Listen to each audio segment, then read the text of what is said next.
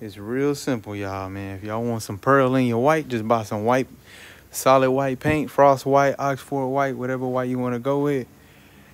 Buy you a bottle of blue pearl. You can get you some mid coat. You can put that blue pearl in the mid coat. Or if you don't want to, money a little tight, you ain't even got to add no mid. You can just slap this right in your clear coat. Put it in your clear coat, that first coat, add the pearl in there.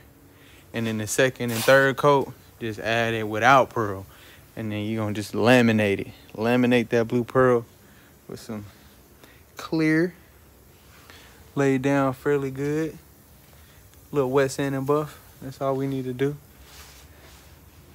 That's all we need to do.